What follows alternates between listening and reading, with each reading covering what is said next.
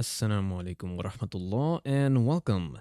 Today we're going to take a look at installing FSR 3 mod for Alan Wake 2 on the Steam Deck. This is for Windows 11, not for SteamOS. I'll have a video for SteamOS later.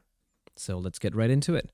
So this is a paid mod, and in order to do this, you need to subscribe to Luke FZ, I hope I'm saying that right, his Patreon. I need to be a member of that Patreon, and that's going to give you access to his Discord server, where you can download the mod files.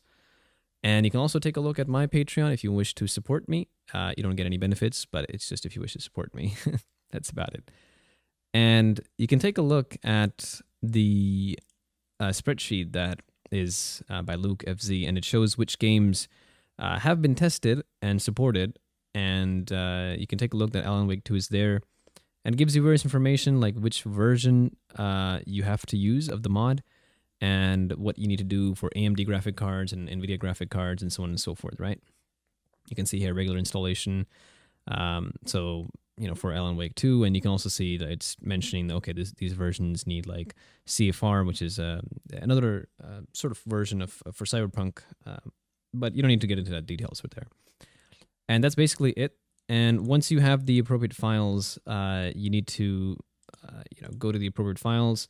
Here I'm going to use the 0.7.3 mod, but I think you can use anything for any of these for Alan Wake 2, like 0.2, 0.3, 0.1 even, I think. And basically what this shows here is, depending on the game you're using, if your game has FSR 2.1, 2.0, 2.2, you need to use the appropriate file. And I have FSR 2.2 here because Alan Wake 2 uses that particular version, and I'm going to be using that.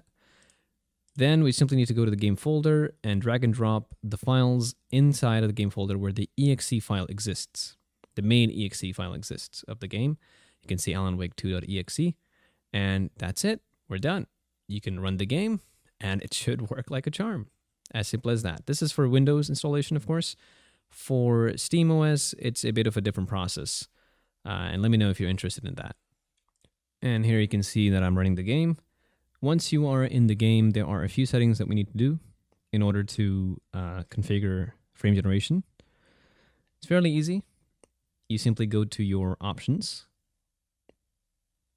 and you go to your graphic settings, and then you switch. You should be on FSR 2 by default. So you just switch to DLSS, and you check frame generation. This is still FSR 3 frame generation.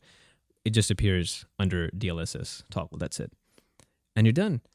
And you can run the game, and it should be just fine. That's it. Thank you so much for watching. And if you found this helpful, please leave a like and subscribe for more content like this. And let me know what you'd like to see in the future. Thank you so much. Assalam O Alaikum.